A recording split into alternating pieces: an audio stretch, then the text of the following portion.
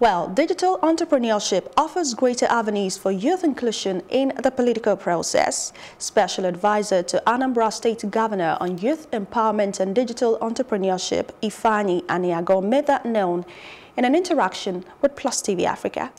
If the young people who are wanting to get involved in the authority, instead of going into political parties or getting into systems trying to take offices that others have, which is always the fear that those who are sitting there won't want, you can come in there with your experience, with your knowledge of the digital space to create new offices.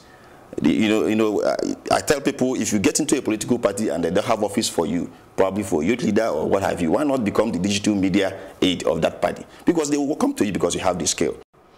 Mr. Aniagoh urged Nigerian youths to think outside the box and leverage the broad value chain and digital entrepreneurship for gainful employment. We have so many skills, apart from the normal computer literacy skills that I talk about. We have a lot of opportunities in the digital media marketing. We have a lot of opportunities in social media brand promotions and what have you. But basically, why it is very important and why it is working is that everything you have around you, the culture around you, the activities you have around you, the ordinary skills you have around you, moving it to the cyberspace is a job opportunity. That instead of you hating your culture, for example, you have a festival in your community, instead of hating it, you can actually open up an online TV.